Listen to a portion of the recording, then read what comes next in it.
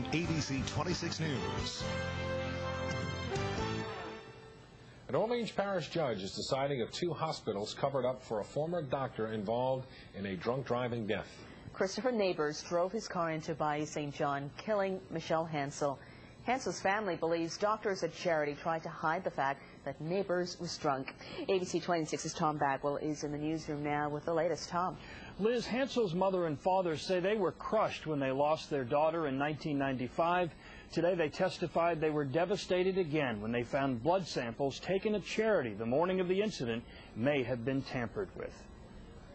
This is the car Chris Neighbors and Shelley Hansel were in that February night when it ran a stop sign at Wisner and Fredericks and plunged into a freezing cold Bayou St. John.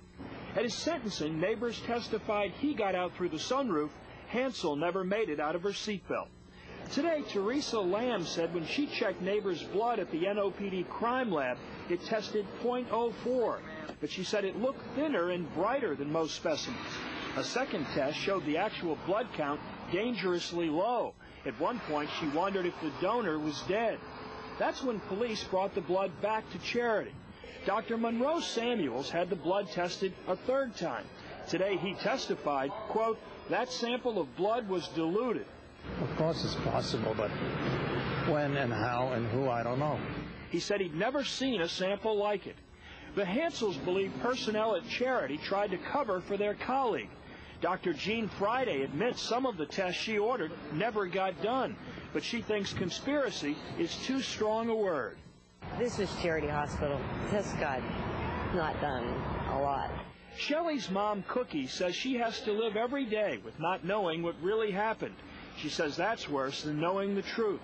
Shelley's father says he won't rest until justice is served.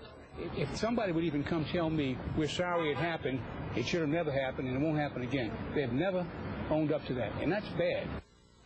At his criminal trial in 1996, Neighbors was sentenced to 15 years, the maximum. With good time, he is scheduled to be released March 20th, next month. Live in the newsroom, Tom Bagwell, ABC 26 News. Thanks, Tom.